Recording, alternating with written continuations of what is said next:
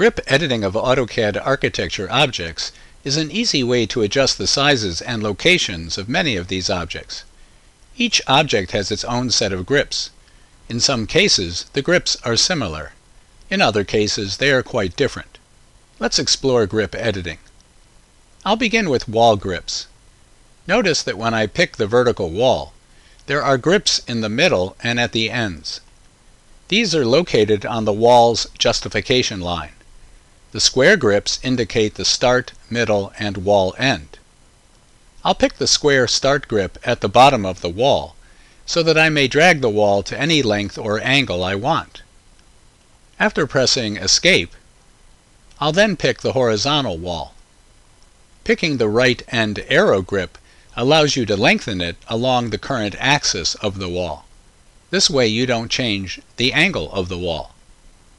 There is a reverse direction arrow at the wall middle. This indicates the original direction in which the wall was drawn. Some walls are symmetrical, so reversing them won't be noticed.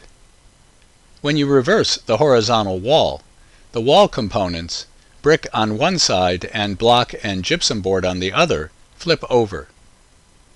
Press the Escape key, then pick the door. At the jamb middles are lengthen arrows. These arrows allow the door to use standard sizes within the door style. When you pick the right arrow, these sizes appear as tick marks with the values displayed in the dynamic input box. You may also press the Control key once while dragging, and you may now drag to any size. Press the Control key once again, and the ticks reappear. Press the Escape key. There are flip arrows on the door. These flip the direction or hinge side of the door. Windows are similar to doors. I'll press the Escape key and choose a window. Again, there are flip and lengthen arrows. Doors and windows have a location grip in the middle. See how clicking it allows you to drag them to a new location. You may also enter a value in the dynamic input box. I'll press the Escape key.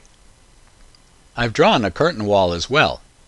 Curtain walls have grips similar to walls, such as a location grip in the middle, a reverse direction arrow, start and end square grips, and lengthen arrows. I'll press the Escape key and then pick the AEC dimension. We get a different set of grips.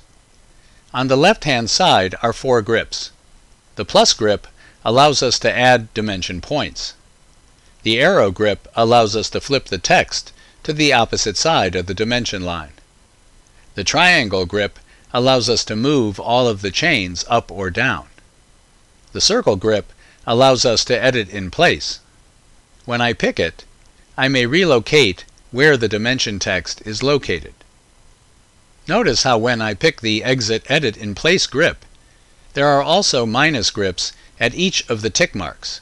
If you don't want a particular extension line, you may pick the minus grip, and that extension line is removed from the AEC dimension.